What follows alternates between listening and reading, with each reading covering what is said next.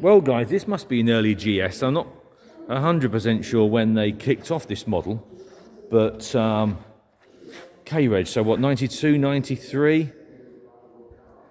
But what a purposeful looking machine. I ride a GS, I think it's fantastic. I was out on it on the weekend. We've got a lovely 1150 next door on display in the building. And then this old girl arrived yesterday.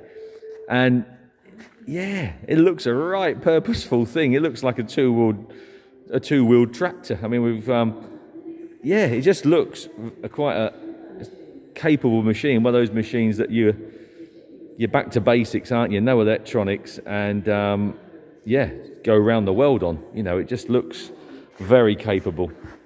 I'm really into all the bars and things. I like that. You'll tell me, I'm sure. I don't know if that's an extra. I can't remember them having oil coolers on. That's a nice little touch. I'm going to have a look and see if I can... That's obviously... Is it all... Let's say, is it factory or not? I don't know. I'm going to learn a lot, I'm sure, over the next few weeks while we've got it on site. But I like the idea of that. Even though, obviously, your heads block a lot.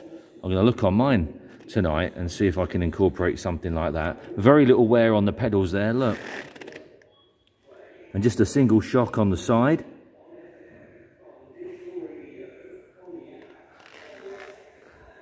Now the battery's flat, we haven't had it running. I've just opened the tank up and the petrol doesn't smell that old.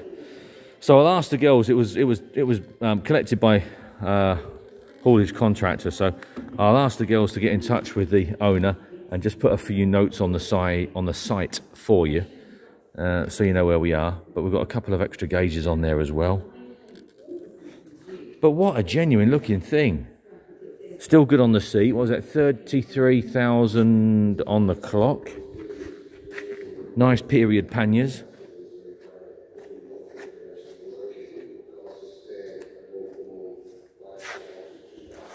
Yeah, and it just looks like one of those machines. I know GSs are good, aren't they? I think they're getting a little bit too technical now.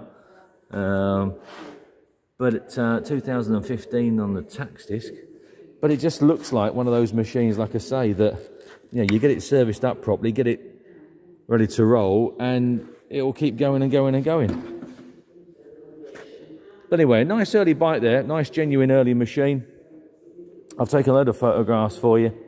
It's on display down at Pickering here. The main viewing period is that last week or 10 days before the sale, guys, when everything's hopefully on site and stationary, and you're not having to run the gauntlet of moving vehicles everywhere, and bikes and lorries and everything else. But what a genuine machine. Surely must be coming collectible now.